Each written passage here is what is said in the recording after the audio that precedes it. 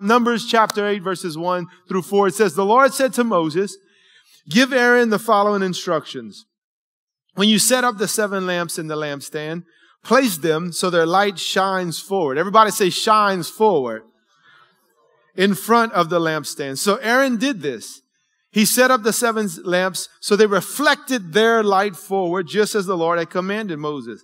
The entire lampstand from its base to its decorative blossoms was made of beaten gold. It was built according to the exact design the Lord had shown Moses. Lord, we thank you again for all that you've done, you're doing, and you're going to do. Now, Lord, even in the service today, this week, and the days ahead. Now, right now, as we get into your word, Holy Spirit, would you help me? I cannot do this on my own, nor do I want to.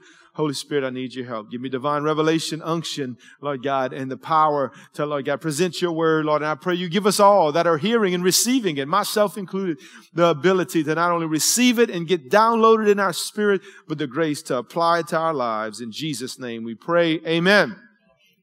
The Lord gave specific guidelines for the placement of this elaborate lampstand in the holy place of the tabernacle. The Hebrew name is the menorah. It's Menorah in Hebrew. Check out this picture. When we were in Israel, this is it's been recreated. This was the first golden lampstand that was recreated since the second temple was destroyed. Whereas photo Craig to Ricky Boudreau right there. That was his picture from my Israel trip. We had a photo circle app and everybody's uploading their pictures, and I had one on my phone, but that one came out way better. So this is a recreation. It's actually 6 foot tall. And this is the actual lampstand. If you can see, we're in Jerusalem right here. It's bulletproof glass around it. When the third and final temple is built, this is the actual lampstand that's going in it. This is actually the one that we got to see. And so it just gives you a visual of what he was talking about. These were made according to the specs from the tabernacles to both temples, right? And in Numbers 8, as it talks about this, as God's given Moses instruction to Aaron and the priests what to do, this lampstand, this picture of this lampstand and these instructions is a great picture for us in the New Testament church today as New Testament disciples. You're like, well, Brandon, what are you talking about? Well, remember, Jesus compares us to lamps. Look at Matthew 5, 14 and 16. Jesus said, you are the light of the world. Not you might be or you should be. He said, you are.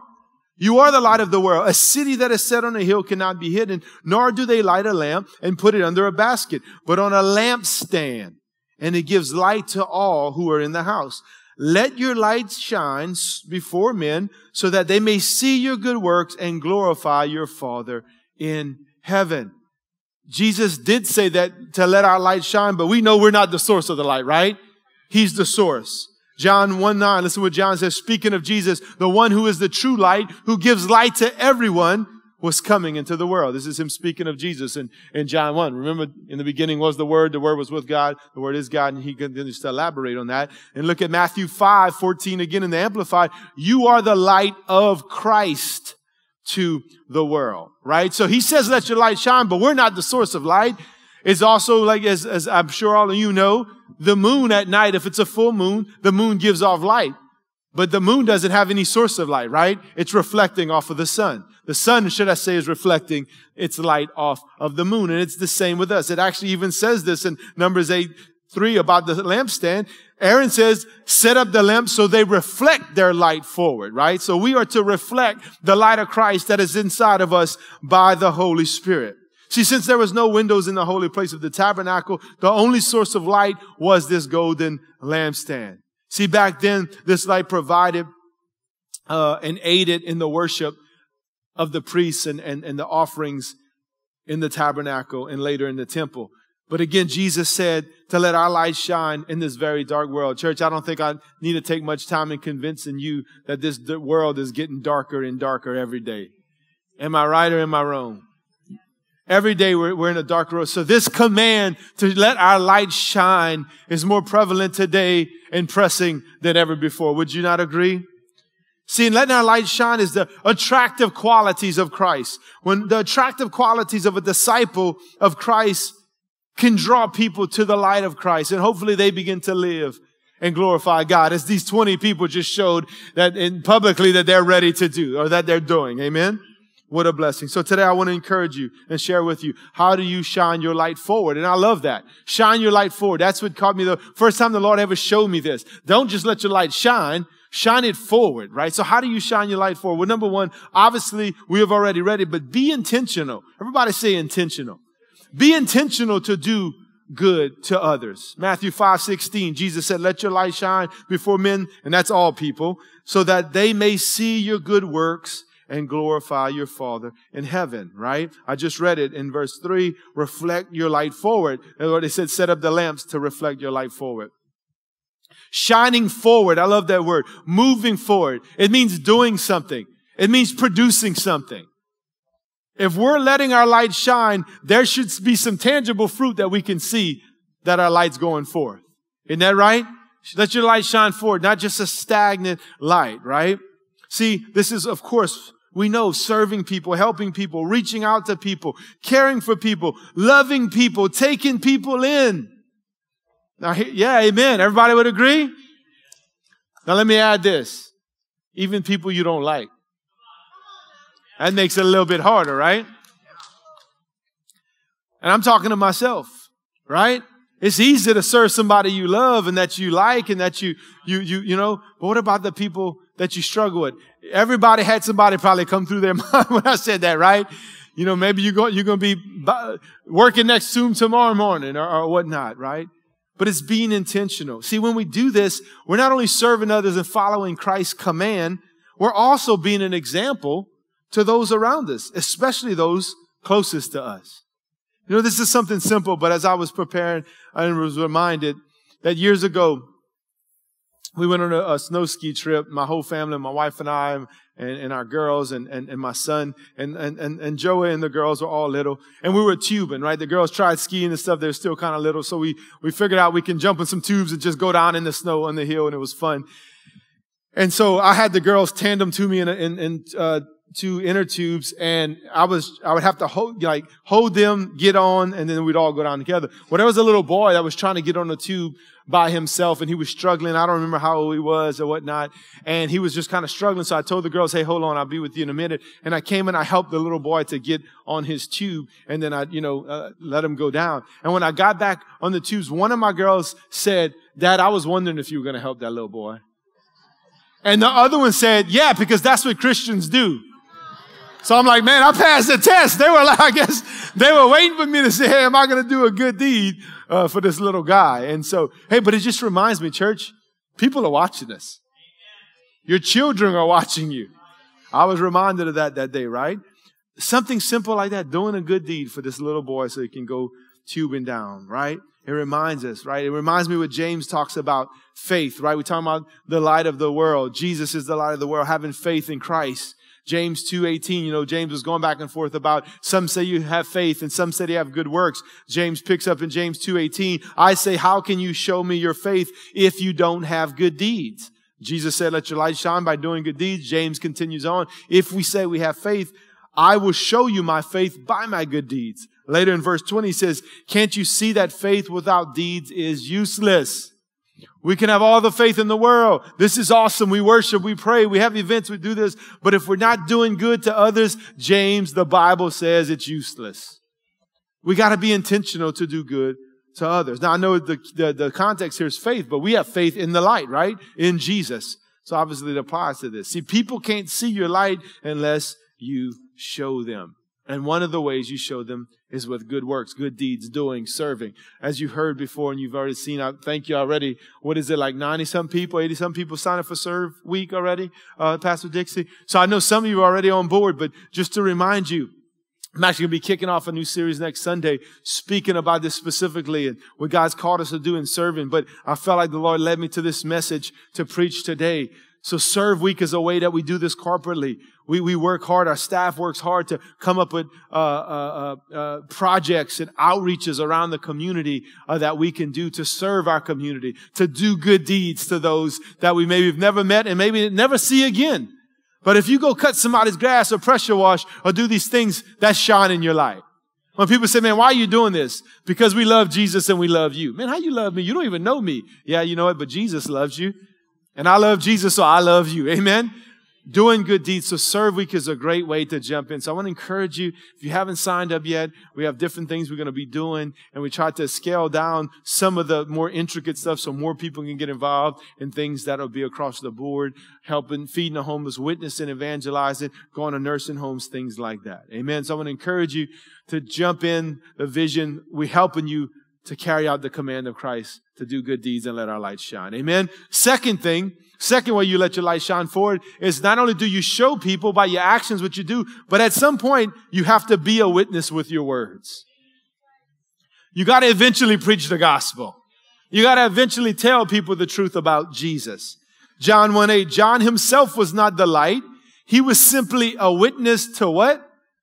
Tell about the light. John the Baptist came. He was the forerunner of Christ. And his main job was to preach and to tell people that Jesus, the Messiah, was coming. Now he said, well, Brandon, I'm not a preacher like you. And I understand that. Not everybody's a preacher that'll preach from the stage or even be able to easily witness. But all of us can be a witness with our words.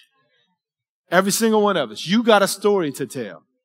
Every one of us got a story to tell. One of the most powerful sermons in the Bible, and I've said it a lot, is the man that was healed. And he said, you know what? They asked him all kind of questions theologically. He said, I don't know about all that. All I know is this. I was blind. Now I can see. He testified about Jesus. I love that. I was telling Pastor Jairus the other day, we were in the apartment here, we were laughing because I had an encounter with a man that had a really large denomination that I was working, I was painting, and I was just on fire for the Lord. I was fasting, and we started getting into this debate about the Bible and different things, and I didn't know a whole lot. He was telling me about early church history and stuff, and man, I butchered some things. I had Pastor Jay Rowland the other day in the office about what I said. You know, I didn't know all that stuff. But I basically told him, look, man, I was a pillhead, pothead alcoholic that was depressed and struggling, and Jesus saved me and delivered me. And I'm like, and now I'm here. Amen. That was my message. I didn't know a bunch of scriptures. I didn't know early church history. I didn't know about the Protestant Reformation at the time. I know about all that stuff now, but I just knew I was blind. Now I can see. And I was able to testify. Amen. And it was a good laugh for Jairus 22 years later. So it worked out good. So listen, like in school, you got show and tell. We must both show and tell. People say, man, I just love on people. And that's good. Hey, your gift will make a way for you. Love on them, buy them coffee, cut their grass, bake cookies. That's good. But eventually, you got to go out and tell them. We had two brothers in the church went do that yesterday. They do it almost every week. They went out downtown. And if you know, they got some pretty interesting stuff happening downtown. And they didn't know. And they went down there and they went witnessing in the midst of all of that. What a blessing. Amen. And I got a text from a fellow brother who's in ministry. And that I'm looking, there's another evangelistic event that churches are putting together that I would like to be a part of. I need to find out more details. But I love that stuff. I love people being intentional. They do this almost every week and they go downtown. And they witness straight up. They're out there to pray and to speak the truth of the gospel. And you can do this in your everyday life, regardless of how much of the Bible you know or what limitations you think you have. As I said, first of all, you share your story. Your testimony is powerful. I was here. I met Jesus. Now I'm here. One scripture you need to know, John 3:16. It's the Bible in a nutshell. For God so loved the world that he gave his only begotten Son, that whosoever believes in him will not perish but have everlasting life. You can ask him, do you want to trust in? That word believe means to trust. Do you want to trust and believe in Jesus right now? You can lead somebody to the Lord with your story in John 3:16. Amen. And if you need some more help from there, we got people, our pastors, we can help you and go through. I know people want to get into all, why does God allow bad things to happen and all that? And you do have to get into some of that stuff. But I just, after all these years, I've studied a lot. I've done Bible college courses. People ask me hard questions. I'm very confident to say, I don't know. I don't know why God allows this or does this or that, but I know God is good and I know what he's done in my life and I've seen him radically change other people's lives. I know there's still people getting saved and baptized every day and every Sunday around our community and our nation. And so, you know, of course we want to help you and better equip you. And we do have further ways that we can train you and help you to evangelize. But listen again, so it goes back to that. You may not feel like you know much. Also, and I'll get into that later. The Holy Spirit will help you. He'll help you when you get into those tough conversations. I'm going to get into that in a minute. Also, your limitations. I speak of this lady probably every year, maybe every other year, because she was just such an amazing woman of God. How many of y'all remember Karen Prejean, who went to be with the Lord? She was a part of our church. Karen Prejean used to preach the gospel. She would tell people about Jesus. Listen to me now. And she couldn't even speak. She would literally tell people about the Lord and couldn't speak. Karen had ALS. She was in a bed, could not move any of her body, couldn't even move her mouth. All she could do is blink, and she could smile, and she can cry. And so some of you know about ALS, and this was years ago. The way they communicate is there's a screen there's a camera that watches her eyes, and everywhere her eyes would go, the screen looks at it, and she could type using her eyes. So when I'd go to her house, I'd go there and pray with her and give her communion and fellowship with her. If I walked up and said, "Hey, Karen, how you doing today?" I'd have to be very patient, but she'd look at the screen and she'd start looking at all the different letters. And then eventually the computer would talk back and say, "I'm doing good, Brandon. How are you?" And so that's how she would communicate. But she was also on social media. She was on Facebook, and she would email people. So Karen could not even use her mouth, words, or vocal cords, yet she could use her eyes to type out and preach the gospel on Facebook. Amen? A lot of you know Michelle Laverne. Michelle and Freddie Laverne, she was sitting in first service. Karen Prejean is the one who invited Michelle to this church, and Michelle got saved. And now she's been a huge part of our church. She was on our staff as a receptionist for years. And so it reminds me of that. That like, man, you look at Karen, she has ALS, couldn't even move or talk, and yet she was using her eyes and technology to preach the gospel, to literally lay out the gospel. Listen, guys, I say it all the time. You probably get sick of me saying it, but I'm going to keep saying it. How dark this world is, how dark the internet and social media is. We should be the ones flooding it with light, especially during an election year. Come on, somebody. Things are just going to get ramped up and get nastier and nastier. Why not us flood the internet with light? And pray, ask the Lord to help you to be creative. I know my kids probably don't like this, but I want to honor them just like I honor Nate and the worship team and the serve team. But I remember going on vacations too, and our kids were small. And before we'd leave a hotel and we'd check out, they would start writing little notes for the cleaning crew that would come in after. Jesus loves you. You're beautiful. Repent of your sins. Jesus will forgive you if you want to go to heaven. You know, like they were laying out the gospel as children and just leaving it there. I'd seen my girls many a times when they're younger, and even more recently where we'd go through a drive-through and they would tell my girls, one of my girls would tell my wife, "Hey, mama, tell that lady, she's beautiful." And you could see girls choking up, right? You could see people busy and frantic. And when they hear a little girl saying, "Hey, my wife would say, 'My daughter wants you to know you're beautiful.'" And you just see the look on their face. They stop. Yo, that's being a light. That's being a witness, right? In those moments like that, right? Ask the Lord to help you to be creative. This reminds me of Ephesians 5:16 that says, "Make the most of every opportunity in these evil days." Are our days getting more and more evil or not? So listen, guys, y'all can make the most of every opportunity to show your good deeds, to be a witness with your words. I would say starting tomorrow morning, but starting this afternoon if you're going out to eat lunch. I shared this with the first service, and I've shared it before. My wife used to be a server. She worked in 2 or 3 different restaurants as a server. And this is a true story. She confirmed in first service. When she was a server, the other servers she used to work with said that they hated working Sunday afternoon shifts because of the church crowd.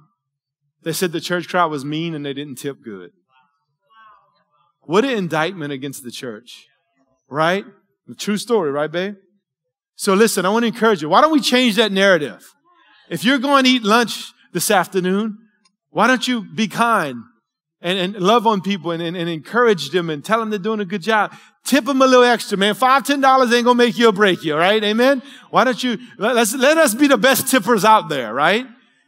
It is so true. And look, we've seen it. I've seen it. I can remember years ago, just in doing your thing. Years ago, we were youth pastors. We had a youth leadership meeting at a restaurant, and our food had got there. And so our waiter walked off, and we started praying over the food. And she walked back, a waitress walked back, and she's like, "That was a beautiful prayer." And because of us praying, opened the door, an opportunity, we began to witness to her. We started laying out the gospel and got to pray for her right there.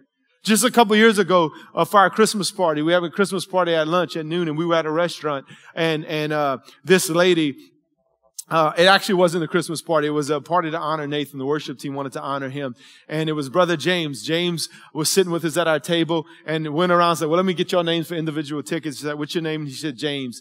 And the lady said, she kind of stopped. She said, "That was my brother's name, James. He just died."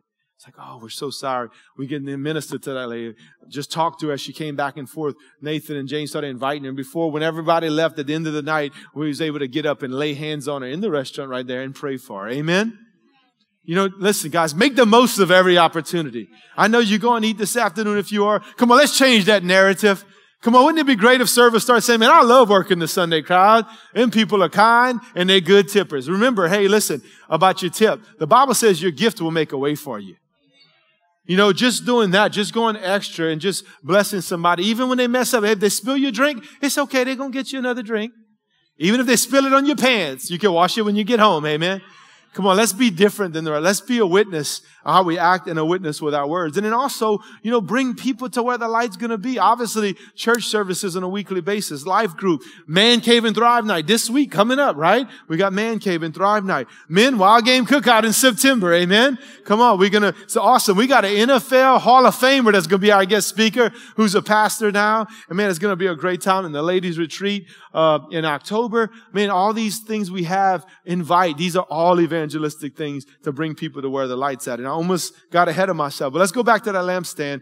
Abby, can we put that back up on the screen? Now, these lampstands, obviously, this is one that's not, ready to be in use right now. But when it was in the tabernacle in the temple, obviously, they had to have fuel to burn it, and it was oil. They would put olive oil in these lamps, right?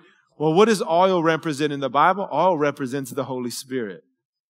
So if we're to be a light of the world like a lamp set on a hill, only the Holy Spirit can empower us to do this. We have to depend on the Holy Spirit to empower us to be strong witnesses. You know how I know this? Because Jesus told us this specifically. In Acts 1:8, Jesus said, but you will receive power when the Holy Spirit comes upon you, and you will be my witnesses. Telling, everybody say telling. Remember, we're talking about witnessing with our words. Actions too, but we got to tell them eventually. When the power of the Holy Spirit is upon you, you will be my witnesses, telling people about me everywhere in Jerusalem, throughout Judea, Samaria, and to the ends of the earth. Obviously, that's locally, regionally, nationally, and even globally. And that's what that's a picture of. Amen. So we got to shine our light by good deeds, serving, loving, helping, but also to be a witness with our words. And the third and final thing as we wrap it up today, and this one's crucial because this will derail the other two. Number 3, you must refuse to allow darkness in your life. You must refuse to allow darkness in your life. Ephesians 5:8-9. For once you were full of darkness, but now you have the light of the Lord. So live as people of light. He put an exclamation point. So I said it the way he wrote it. Live as people of light, right? For this light within you produces only what is good deeds, what is right, and what is true. Tell people the word of God. The word is true. The gospel is true. Live as people of light with no darkness. See, one of the main ways we refuse darkness and not allow it to come into our lives is by letting the Lord make and mold and form us into who He has created and called us to be. Let's look at Numbers 8:4. Let's go back to our Old Testament text. Numbers 8:4. The entire lampstand, from its base to its decorative blossoms, was made of beaten gold. Y'all tracking with me yet? Let's put that back up, Abby, if you don't mind. Let's put up the lampstand again. So this lampstand's beautiful, right? Beautiful decoration, solid gold. If you can see, you got leaves and flowers and all the things. They didn't just throw a hunk of gold in there and it came out like that, right? There had to be a goldsmith or a team of them that was probably working and molding that thing and banging it and beating it and forming it to come out to be this beautiful thing that would be lit by the oil to shine its light in the tabernacle. Nobody likes to hear this, but we need to allow the Lord to make us and mold us and to form us. I didn't say it in the first service. I learned this years ago. I think it was from Pastor Rob, the meaning of this word many years ago. You know the scripture in Psalms that says, delight yourself in the Lord and He will give you the desires of your heart? You know that word delight in Hebrew means to be pliable, right? Pastor Rob, I think I learned that from you. To be pliable, that means to be molded and made and formed into the Lord's image. And then He will give you the desires of your heart. You know why?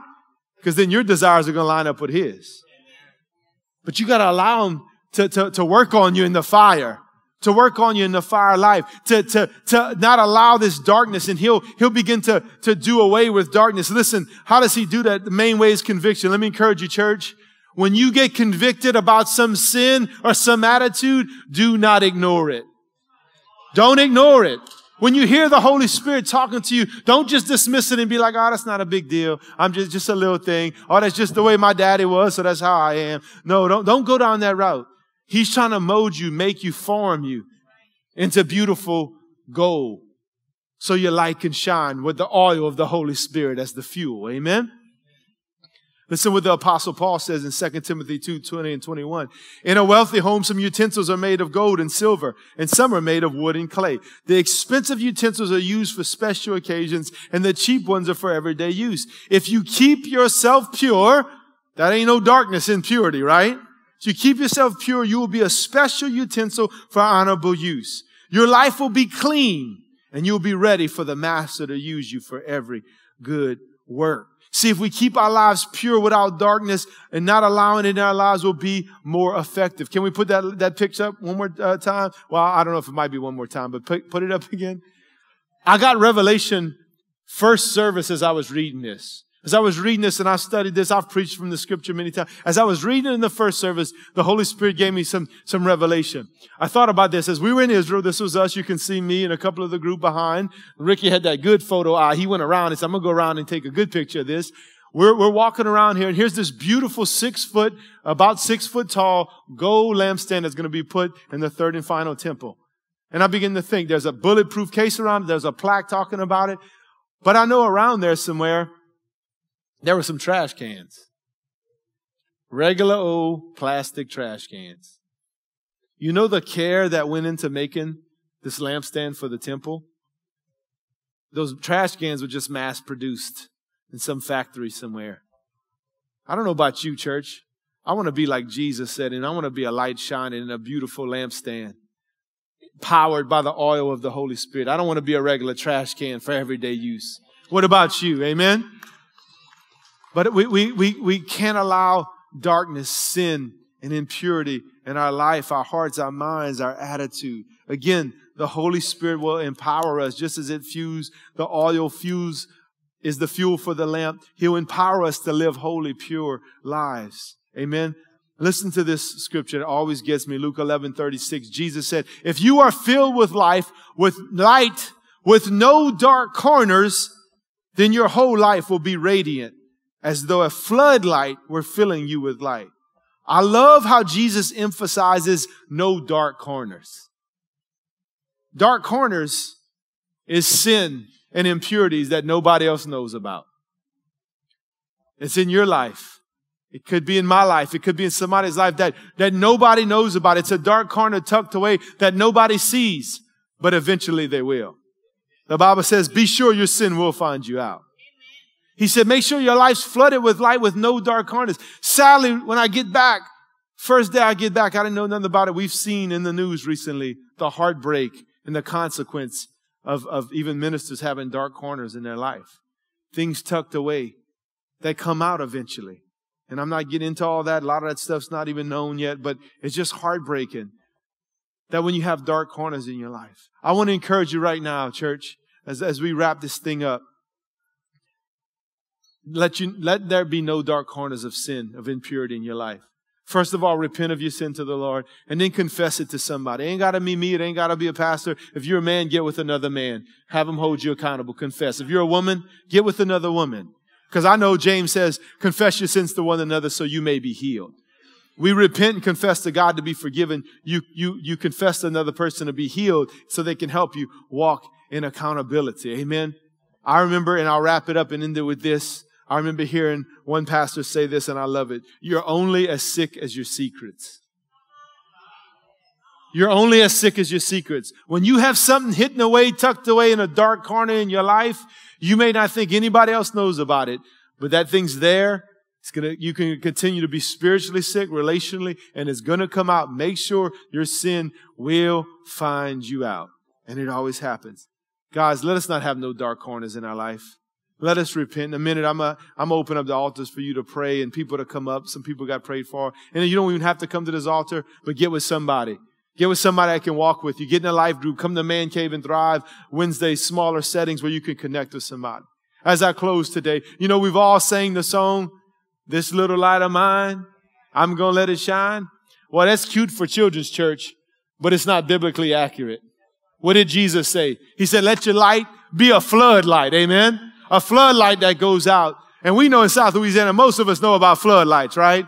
Those of you that have gone out, maybe early morning hunting or frogging or something like that, and you need that light to go forward. As Blair's sitting right there, there have been many mornings where me and Blair were in the basin in a boat, and I had no idea where his brother was going. He was following his phone, and one of us was holding a light, and we needed that light. And it had to be a floodlight. Couldn't just be a light on my phone. I could light up the boat maybe, but not the trees in the Chaffalot Basin we're going, because I'm thinking, you know, Blair's about to decapitate me with one of these branches. But he got us back safely every time. Thank you, Blair. But we needed a light, right, Blair? And a floodlight, because it's complete darkness out there. You can't see anything. There's a lot of danger, right? And that's he knew where he was going by that's actually another good illustration. He knew, and he was guiding the boat because he knew where it was going, and we needed light, right? The Holy Spirit will light our lives, but we got to be the light to the world. The Holy Spirit leads us, and as our light shine in the dark world, it leads the path of Jesus. If not, people are dying and going to hell every day because of the destruction that's in this world, because this world is in complete darkness. Are y'all following me? So, like we say in South Louisiana, I don't want to just have a little light. I want my light to be big, big, Shad. How about you? I want my light to be big, big. So as we wrap this thing up, John 12:36, Jesus said, put your trust in the light while there is still time. When you become children, then you will become children of the light. Jesus is speaking of himself. Put your trust in the light while there's still time. Y'all, we're not promised tomorrow. I talked about lunch. We're not promised lunchtime today. Am I right? I'm not trying to be discouraging, to scare you, to be morbid. But isn't it true? We don't know the Lord could come back before I finish this altar call and this invitation. While there's still time, have you put your trust in Jesus? See, there's a misconception in our own doctrine that everybody is a child of God. That scripture makes it clear again. He said, if you put your trust in the light, then you become children of the light. Not everybody is a child of God. God loves everybody. You remember, I just said it earlier, John 3:16, for God so loved the world. He loves everybody, that he sent his only begotten son. But you must trust in him and give your life to him to become a child of the light, to be a child of God. Would you bow your head and close your eyes with me? If you say, Brandon, I don't know if I've trusted in the Lord, trusted in the light of Christ. Man, I feel like there's a lot of darkness in my life. I know there's darkness. And you say, man, I don't know where I'd be headed if I breathed my last here, heaven or hell, where I'd spend eternity. Bible makes it clear we will spend eternity somewhere. And you say, today, Brandon, I want to give my life to Christ. I need to be born again. If that's you, just slip up your hand. Say, man, that's me. That's me. I surrender. I want to surrender my life to Jesus. I see your hand. Anybody else? Anybody else? Say, that's me over here to my right. I see more hands going up. Thank you. Praise the Lord. God bless you. Thank you for your boldness. Come on. They had a young man that lifted his hand. I told y'all that. He surrendered this first service and got baptized. If that's you, anybody else with your hands raised? If your hands raised in the back, I see you, sir. I see you. More importantly, the Lord sees you. Say, man, I want to trust in Jesus. I want this darkness gone in my life. I want to be flooded with light and be a child of light. If that's you, come on. Can we all pray this together? Those of you that raised your hand at LPCC, if that's your decision, y'all pray with me as a church this morning. Can we all pray together? Lord Jesus, thank you for loving me. Thank you for dying in my place. Thank you, Lord, for being the light of the world. I know that I've sinned. I repent of my sin. And I ask that you please forgive me. Lord, would you help me? And would you fill me with your light that I can live a life that shines bright and glorifies you all the days of my life. In Jesus' name I pray. Amen and amen. Come on, let's rejoice with these this morning. Amen. Hey, listen, just as that young man, he surrendered his life or resurrendered earlier, first service, and got baptized. I wasn't planning on doing this. If you lifted your hand and you just gave your life to Christ for the first time or rededicated, I'll stay back here. I'll baptize you right after the service if you want. Amen. We still got some shirts and some shorts, I'm sure. If you got your, we'll give you a shirt, we'll give you some shorts, and I'll stay in and we'll baptize you. And you can switch back into your clothes you came in and go home with a church t-shirt. And just like that, you can be saved and then get water baptized. And we encourage you to get connected to Next Steps Life Group. Encourage you, believe for you to get filled with the Spirit, get discipled, and move forward. Amen. Would you stand up with me? Can I get the pastors and the altar workers to come to the altar, please? And there's a couple things I want to pray for. And again, first of all, how many of you say, man, I want to be a special vessel. I want to be used by the Lord to be the light of Jesus. How many of you say, that's me, Brandon? That's me. Come on, can we pray about that right now? Father, help us to shine our light, to be the light of the world, to be intentional. Come on, ask the Lord, help us to be creative in how we're intentional with good deeds and good works, helping and serving others. Lord, I pray, help us to be bold witnesses, that we use our words to be a witness. Help us to be, Lord God, witnesses of the light by telling people the truth in our story about Jesus. And then, Lord, I pray we have no dark corners in our life, that we refuse any darkness. Lord, I pray even right now for conviction of anyone that knows that there's some secret sin in their life, some darkness that maybe no one else knows about, not even a spouse, close friend, that they've been hiding. But right now, under the power and the conviction of the Holy Spirit, I pray they begin to repent and confess that sin and team up with someone, Lord God, that can walk with them. So we have no dark corners, that we have a floodlight shining in our lives. Lord, I pray that over, Lord God, your people, myself, my family, Lord God, our church and beyond. May you be glorified. Help us even today as we go to lunch to shine our light forward, Lord. In the mighty name of Jesus, we pray.